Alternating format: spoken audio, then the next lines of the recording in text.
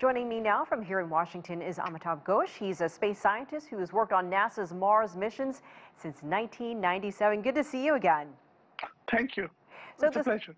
This three-person crew is expected to return back to Earth any day now. We've seen spacewalks, we've seen experiments, some talkbacks here to Earth, and some pretty amazing photographs. So what do you think are some of the biggest lessons learned from this space mission? Well, the lessons are gradual.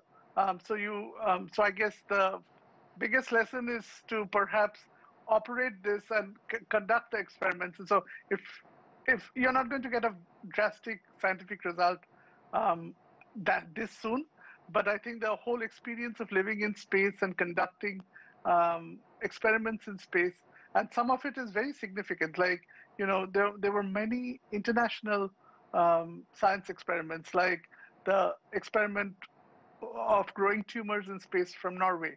So drastic results will not happen very soon, but I think the whole experience of staying in space itself is a very big one.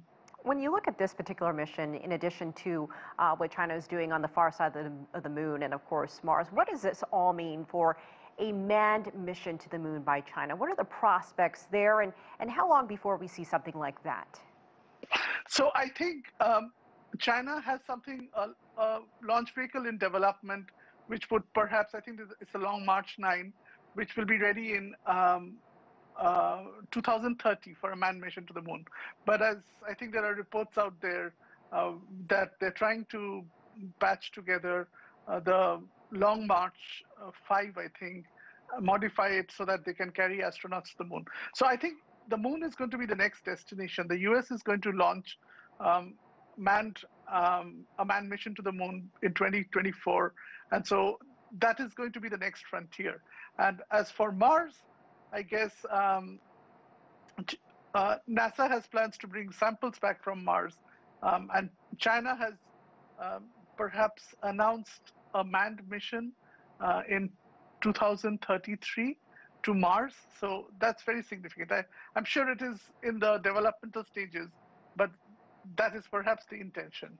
Let's stay on Mars for a moment. I know that is your specialty.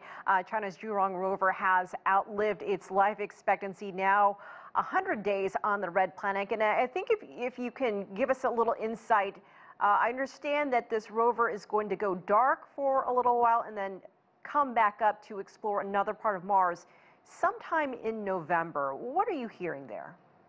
Right. So this is nothing special to the Chinese rover mission. It's just that so the Earth and Mars both go around the sun, and right now Mars is going to be on the other side of the sun, so you cannot have radio communications with Mars. So all Martian spacecraft, including the Chinese spacecraft and NASA spacecraft, will lose communication. So they have to learn a way to keep alive and have an automated set of commands being executed over this period of communication, you can say communication blackout.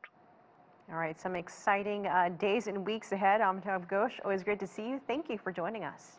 Absolutely, it's a pleasure.